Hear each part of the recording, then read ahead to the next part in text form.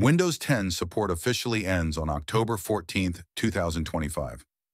After that date, your PC stops receiving security updates unless you enroll in ESU Extended Security Updates. Normally, ESU is a paid program. For businesses, it costs around $61 per device per year, and the price rises every year.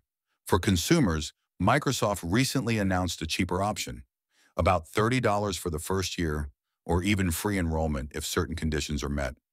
Here's what you need for free ESU. Your PC must be running Windows 10 version 22H2 with all major updates installed, be activated properly, have a Microsoft account signed in, and backup enabled, OneDrive or local. In our Windows 10 Pro VM, we met all these conditions and received the option to enroll in ESU for free. Once we clicked Enroll, Windows confirmed ESU was active. That means security updates beyond 2025 without upgrading or paying for those who qualify.